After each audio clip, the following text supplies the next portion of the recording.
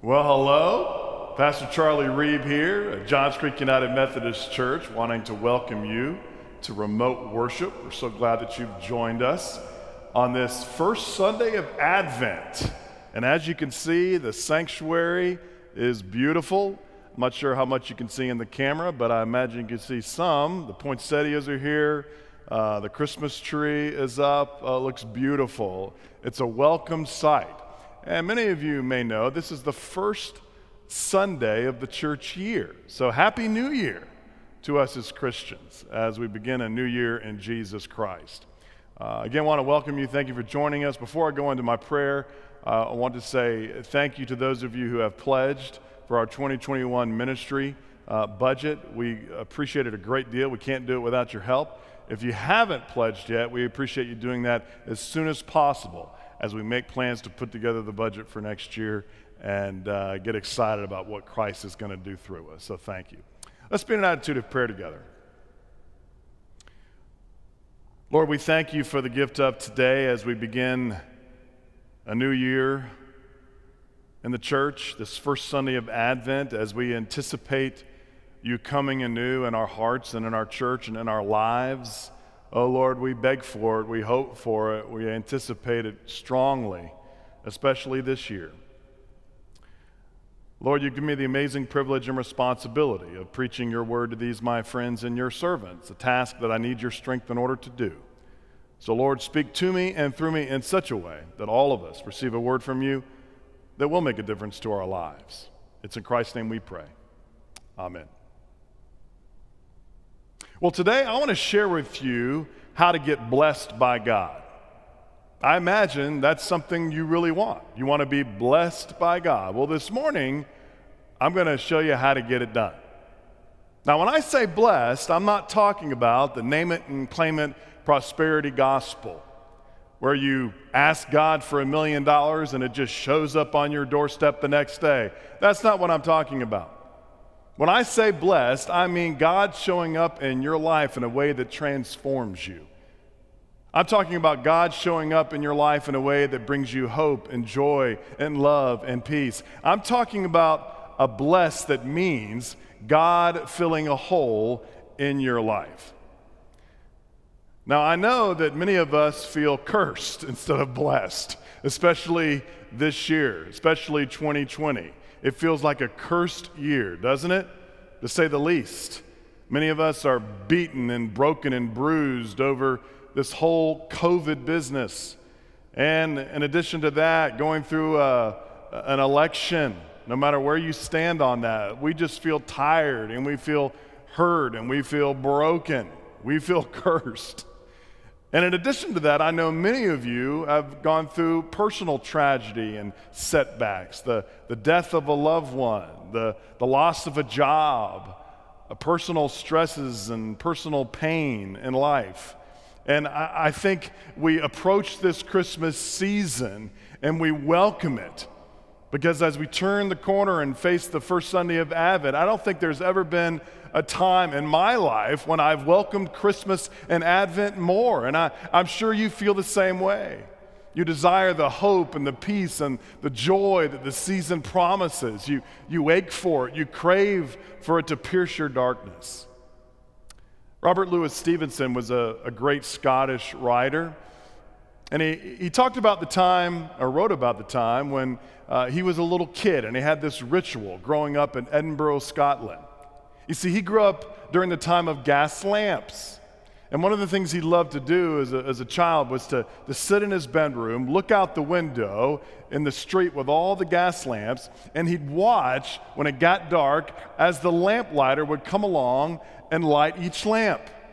And there would be a little light that the lamp showed, and then some darkness, and then another light again. And he would often call out to his parents and say, "Mommy, Daddy, come watch the man who's punching holes in the darkness." Well, I imagine that's how many of us feel. We want the Lord to come and bless us and punch holes in our darkness. We crave and we anticipate and we long for God to soothe our anxious spirit and soothe the relentless pain and distress in our life, and to calm us and to help us realize the healing power of God and all the love and the hope and the joy and the peace of the season. Maybe you've been craving for that. Maybe you've been grasping for that, and nothing seems to work. Well, today I have a message for you that's going to tell you exactly how to be blessed, exactly how to receive that light in the midst of your darkness, that way to receive the hope and the peace and the love and the joy that you crave. And I can verify the message I'm going to preach to you today is true, because I've applied it to my own life. When I've been in the midst of darkness and pain and I feel like there's nowhere else to turn and I feel like things are going nowhere, I have applied this truth, and it always makes me experience God's blessing. It always brings me out of the darkness, and I believe it's going to do that for you today. So get ready. I'm going to share with you a powerful, truthful message on how to get blessed by God through the story of Mary, the mother of Jesus.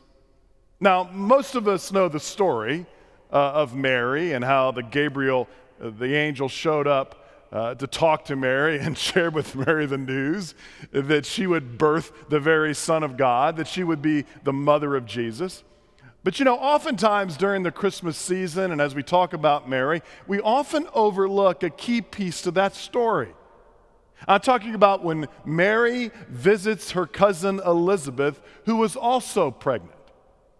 Because I believe it's in this encounter, it's in this story that we receive the key to being blessed by God. So let's dive in a little deeper and take a look. Let's begin with the angel Gabriel and what the angel Gabriel said to Mary about Elizabeth. If you're keeping score, this is Luke chapter 1, beginning with verse 36. Your relative Elizabeth, Gabriel said, is also going to have a son, even though she is old. No one thought she could ever have a baby, but in 3 months she will have a son. Nothing is impossible for God. Now, why does this sound familiar to me? I tell you, every time I read this during the Christmas season, or whenever I read it, I always think of me and Brandy and our son Paul. Because we were told for years we could never have children. And then God blessed us with Paul in our mid-40s. I tell you, what Gabriel said is true. Nothing is impossible to God. Then Mary responds to Gabriel and says, I am the Lord's servant. Let it happen as you have said. And the angel left her. At this point, Mary didn't question anything. She just said, okay, let's make this happen. Let's do this. And Mary's pregnancy was going along just fine. And then Mary's family decided to throw a baby shower for Elizabeth and Mary. Well, actually, the Bible doesn't say that, but it does talk about a sweet, tender, holy encounter between Mary and Elizabeth. Can you imagine how holy and sweet that was? Here's Elizabeth, who's very, very old, who's pregnant with John the Baptist, and here's Mary, the mother of Jesus, and they encounter one another. You know, folks often say that pregnant women glow. Can you imagine how much Mary and Elizabeth glowed? It's unbelievable. This is what the Bible says about Mary's visit with Elizabeth. Verse 39, Mary hurried to a town in the hill country of Judea, where she greeted Elizabeth. And listen, when Elizabeth heard Mary's greeting, her baby moved within her. Remember, Elizabeth was carrying John the Baptist, who would prepare the way for the Lord. And when that encounter occurred, oh my gosh, when Elizabeth heard Mary's voice, John the Baptist leapt, as some translations say, moved within her. And I know many of you mothers out there can remember those times when you were pregnant and your baby would kick and move and leap. That would happen to us very often. Paul was a kicker. He was a mover. He was a shaker. Whenever he heard music, he would kick, kick, kick. Whenever we were at a sporting event, like a hockey game, he would punch, punch, punch, and kick, kick, kick, kick. It was exciting. And speaking of exciting, this encounter of Mary and Elizabeth was very exciting, the most exciting event ever, because imagine the two most important mothers in history were meeting one another. Elizabeth, the mother of John the Baptist, preparing the way for the Lord, and Mary, the mother of Jesus. It was a holy event, folks. In fact, so holy that this is what happened next. The Holy Spirit came upon Elizabeth. Then in a loud voice she said to Mary, God has blessed you more than any other woman. He has also blessed the child you will have. Why should the mother of my Lord come to me? As soon as I heard your greeting, my baby became happy and moved within me. Elizabeth was so moved by the Spirit that she began to preach to Mary. John the Baptist actually sensed Jesus Christ in the very womb and began to preach to Mary. But it's the last thing Elizabeth said to Mary that is very, very profound, and I want to underscore today. It's the very last thing she said to Mary that reveals to us why God chose Mary to birth the Son of God. Ever wondered that? Ever wondered why God chose Mary among millions and billions of women? Why God chose Mary, this teenage Jewish peasant girl? Why God chose Mary to birth the Son of God? You're about to find out. Take a look at Luke chapter 1, verse 45. Here it is. The Lord has blessed you, Elizabeth said to Mary, because you believed that he will keep his promise. Now pay attention to that. Notice Elizabeth did not say, Mary, God chose you because you came from the right family. Elizabeth did not say, God blessed you because you are beautiful, or God blessed you because you are sophisticated, or God blessed you because you're intelligent. No, what does Elizabeth say? Elizabeth said, Mary, God blessed you because you believe that God keeps his promises. You believe the Lord. Now notice she used the past tense, believed, which means long before Gabriel showed up, Mary was a woman of faith, a young woman of faith, and she may have been young, but she believed God kept his promises. She took God at his word. And so God said to Gabriel, Gabriel, that's the one. That's a strong woman of faith. I want you to go visit her. Mary was blessed because she believed God. She believed with God nothing was impossible. So here it is. You want to get blessed by God? You want God to punch holes in your darkness? Remember these three words. Believing brings blessing. Believing brings blessing.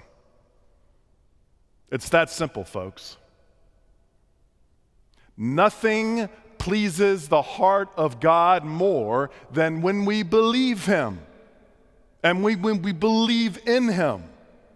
Hebrews says it, without faith, it's impossible to please God.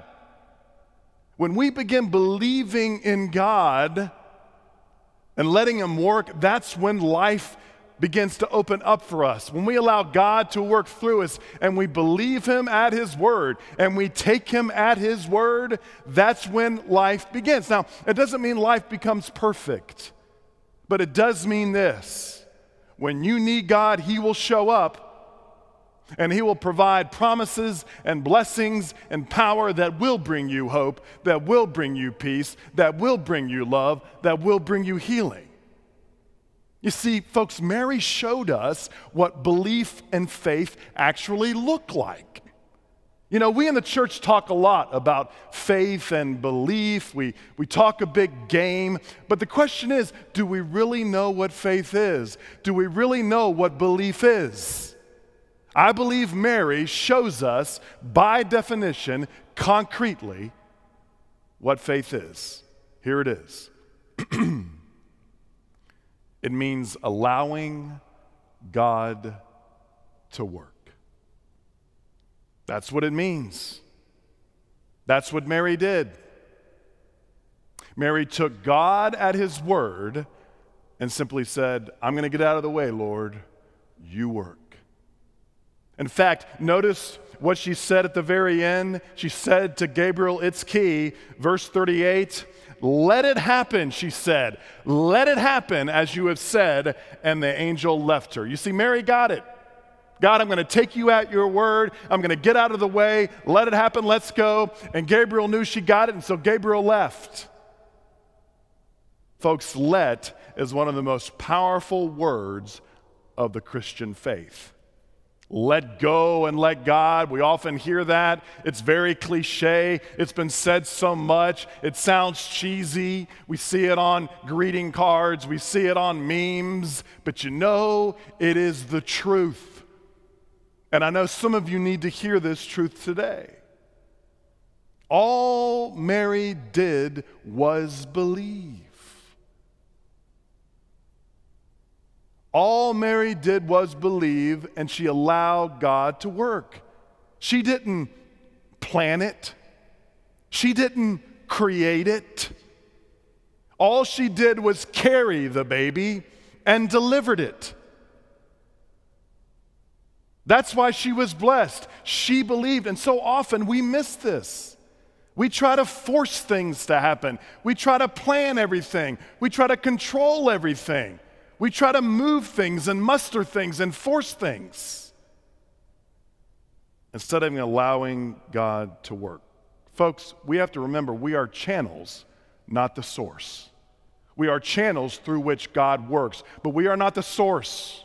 It's not up to us. God's the one who orchestrates. God's the one who plans. God's the one who moves. God's the one who creates. And God is simply looking to us to be channels through which God wants to move. And Mary shows us that. So you want to be blessed by God? Just get out of the way. Believe God at his word. And allow the Spirit of the Lord to flow through you and work through you. To let. You know, this is a message that, especially those of us in the Western world who are very individualistic and very, very into controlling things and planning things and having all the answers, need to hear. And it's a lesson I need continually. I recall having a conversation with a very wise friend of mine, and they said something very profound at one time to me. And so when I saw them again, I was trying to remember what they said, and I couldn't remember. And so I approached this person who I have so much respect for, who I look up to, who has so much wisdom, and I said, listen, the last time we were together, you said something very profound to me that I'm trying to remember, but I can't seem to remember it. And of course, they couldn't remember it either. But then this person said something very wise to me. And they said, you know, Charlie, you'll remember what you're supposed to remember, and you'll forget what you're supposed to forget. Can you imagine living your life and living your faith in that way in all aspects of your life? You know, many of us are just one moment away, one moment of surrender away to being blessed by God, to having that hole being punched in our darkness, for the light to come through. It sounds very simple. It sounds very easy. But for some of us, that's the truth. We are one moment of belief away, of surrender away to God, for the doors to be opened up. Remember, believing brings blessing. And one of the most important stories in all of Scripture teaches us that. Mary teaches us that. Now, I know some of you may be thinking, well, Charlie, come on, isn't this just an excuse to be lazy? Just believe God and get out of the way? Well, let me tell you this. The only thing worse than laziness is futility. working and wasting energy and being preoccupied with something that takes you nowhere, that has no meaning, that has no purpose. And I often see that more than I see laziness. I mean, we have to think about it. When God really wants to move and He wants you to act in your life, I've learned that God will get your attention. And you will have all the motivation and all the sense of urgency you need. But so often we don't wait on God to provide that. We try to get way ahead of God and say, God, I'm going to do this. Bless it. This has got to be what you want. And God says, would you hold up? I have the big picture in mind. Just believe me and trust me, and I will move. I tell you, I can understand this and believe this in my life.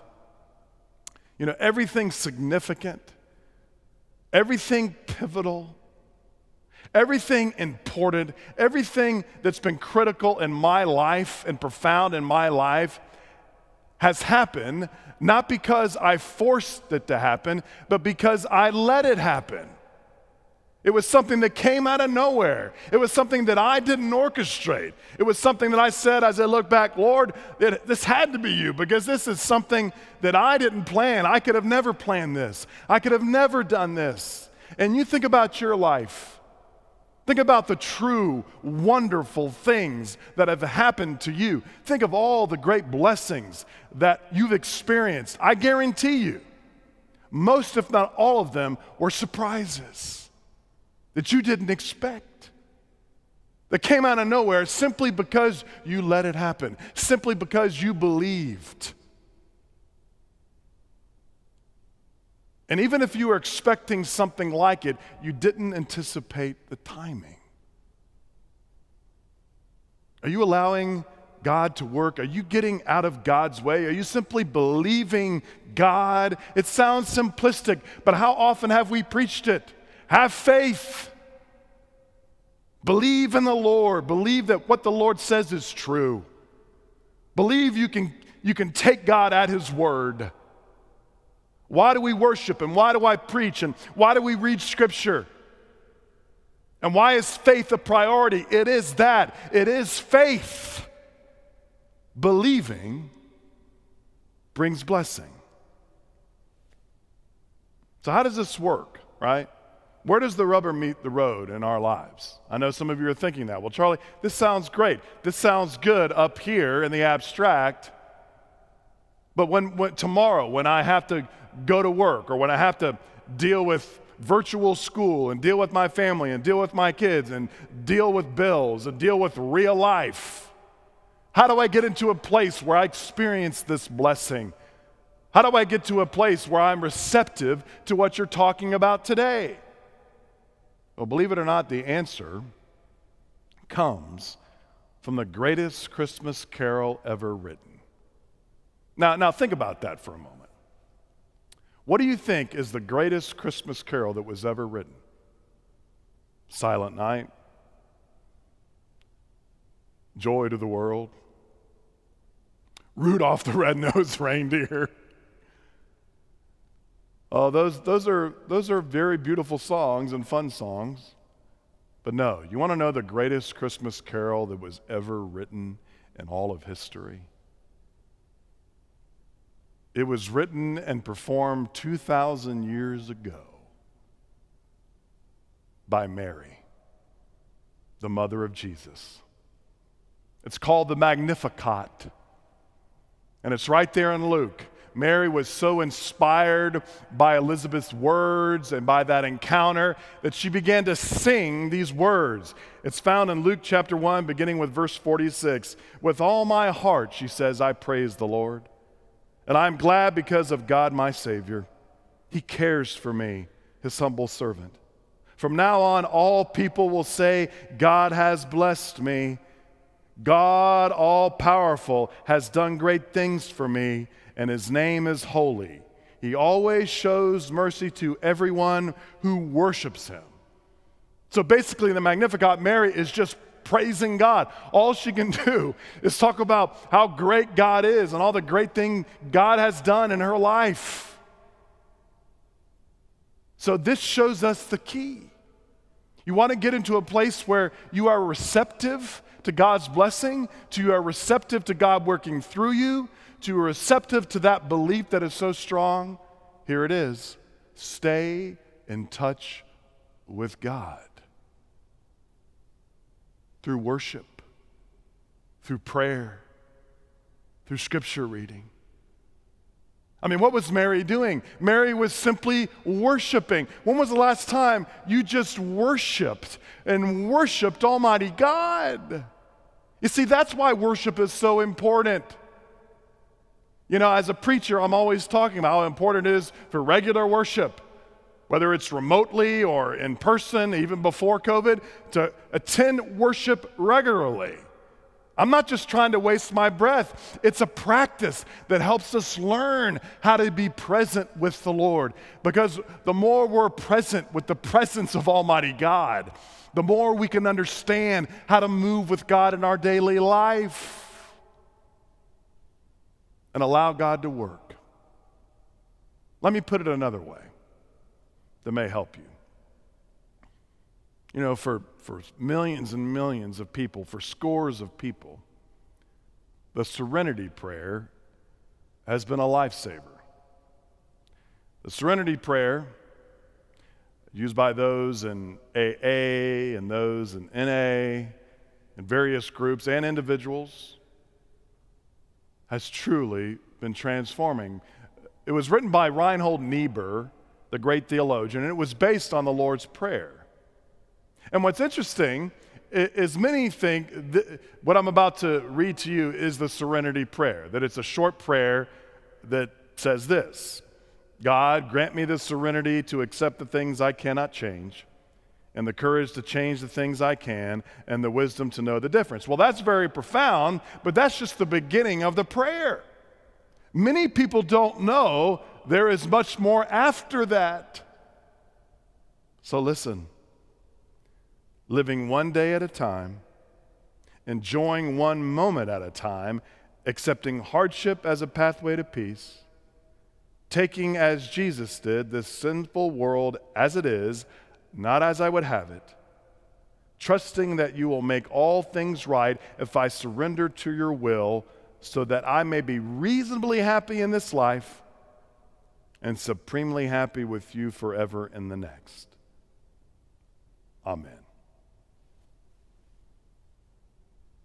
Folks, that's where the power is. That's where the blessing is. And it's a nuance that we're not always open to. But it's the truth. The nuance of simply taking God at His word and saying, I surrender to it. You work. I'll get out of the way. And I know you'll move through me when you need me. Oh, Lord, bless me. Believing brings blessing. And this I know, for the Bible tells me so. Let's pray.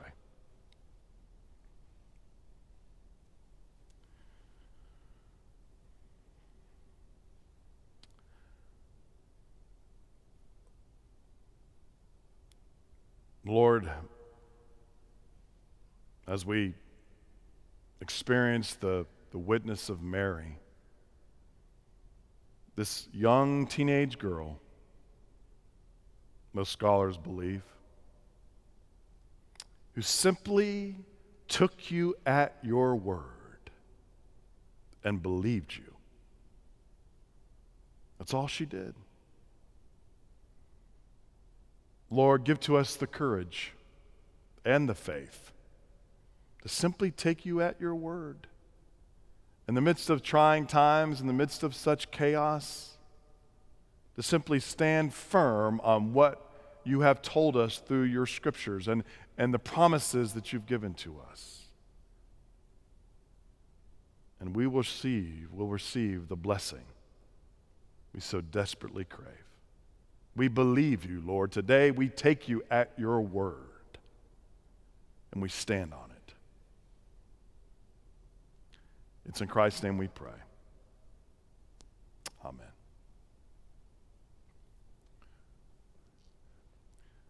Receive this benediction. And now may that mind that was in Christ Jesus be in you also. May the love of God, our Heavenly Father, abide with you this day and through this week. May the guidance and power of the Holy Spirit fall fresh upon you, and the faith and fellowship of all true disciples of Jesus Christ go with you and sustain you, both now and forevermore. Amen.